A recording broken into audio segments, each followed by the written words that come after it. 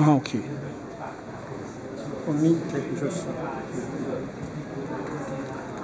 Ladies and gentlemen, this is Professor Nkounkou, the first Doctor of Philosophy in International Petroleum, Minerals and Energy, Warlora Kwachita, International Petroleum, Minerals and Energy Attorney, Expert and Diplomat of the United Nations, and the War Official, the Secretary General of the United Nations. As you know that Antonio Guterres and Amina Mohamed are no longer Secretary General and Deputy Secretary General. We win election, so we have to sit at New York this month.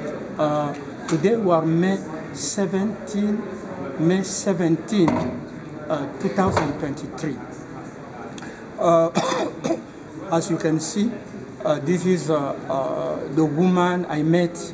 Many people. I'm inside. You can take it. Here I'm inside of United Nations International Center. So I'm not outside, but I'm inside today. They give me a badge to confirm me to sit at New York. Okay, that I say that God never make a mistakes. So to confirm that, to reconfirm, they confirm and to reconfirm to sit at New York as a Secretary General of the United Nations. And behind, I have my sister from Nigeria. My sister from Nigeria. I met many women, and this one have been given by a woman of Tibet. And I met also woman of Iran. I met also woman of Israel. Imagine Muslim and Jewish. So I fight for peace between Israel and Palestine. And today I meet a Muslim woman from Iran, and I meet Israeli, a woman of Israel. Remember that Israel, we have Sarah Netanyahu, we have some friend there in Israel, but in Palestine, to build peace. So this is a peace, the color of peace. This is mean in darkness of Freemasonry criminal organization. In darkness, there is a light. There is a light. White is peace. Okay, in darkness, in difficult moment. Okay, in darkness, in Satanist and everything. But there is, we can build peace. So they give me the mandate of peace, not conflict, but the mandate of peace, to defend human rights and the democracy. That's what it means. And also the tradition of Tibet and the monk give me the mandate to build peace around the world. But how to build peace when women are threatened in secret? How to build peace when these people have been killed? How to build peace? How to build peace when they confiscate the children of women? So Freemasonry come, said that these children are our property, not the property of a woman, not the property of men, and women love each other.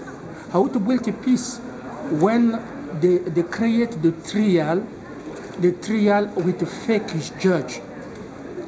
judge, not a good judge. They never learn law at the faculty of law, but they are far there, and them have to take a decision. We ban all of this. We ban today what we are telling you, respect human rights, and to bring back a democracy in the country, so that the people can have a free speech. Democracy means free speech, freedom of media, freedom of opinion without fear. Without fear. But today we saw it in the International Mother Day. You say to the woman, shut up. You said they have to keep silence. Even if the heaven collapse, even if the hell collapse, we never keep silent. I'm the Secretary General, I'm fighting for my right. I win this election, even if Elizabeth II died, my mother died for this election.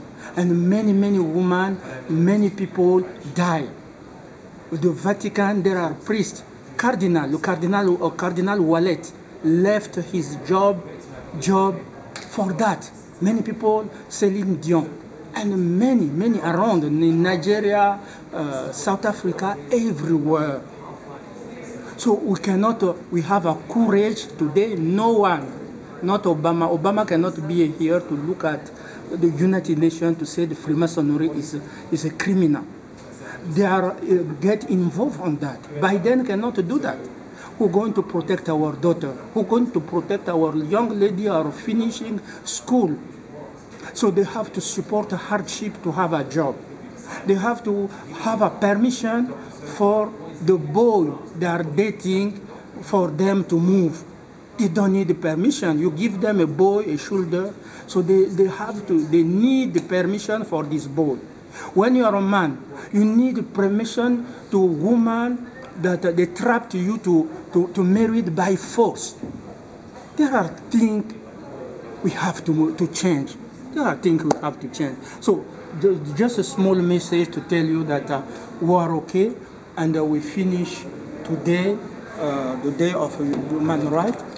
They confirm we are elected Secretary General of the United Nations, and also you will see other video.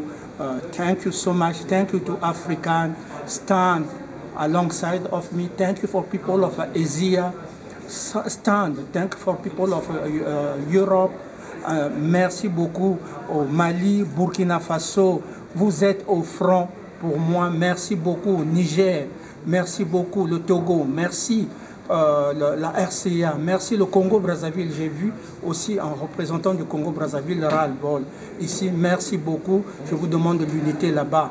Merci, mais nous ne devrons pas laisser nos mamans souffrir. Les étrangers viennent, tuent nos mamans, les violent.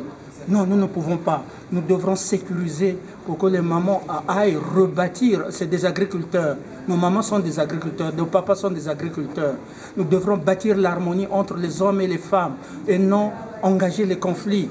Donc c'est ça qu'il faut faire. Même si vous portez les rouges, moi je m'en fous des rouges, je m'en fous des jaunes, les couleurs maçonniques, les roses, je m'en fous éperdument. Le droit international s'en fiche. Le droit international n'a pas de couleur. Voilà ce que je voulais dire. Ce soir, nous sommes déterminés, nous devrons nous asseoir à New York. Et il n'y a pas d'autre choix, il n'y a pas d'autre solution. Si nous laissons ça, nous sommes les seuls à avoir le courage de regarder. Nous sommes à l'intérieur des nations, pour dire que nous devrons libérer les peuples de la captivité. Nous devrons libérer les femmes, essuyer leurs larmes, leur donner tout. Et personne ne doit encore envoyer les messages WhatsApp pour violer nos femmes en direct au plateau de télévision, dans les plateaux de télévision. Merci beaucoup, merci. Oh, thank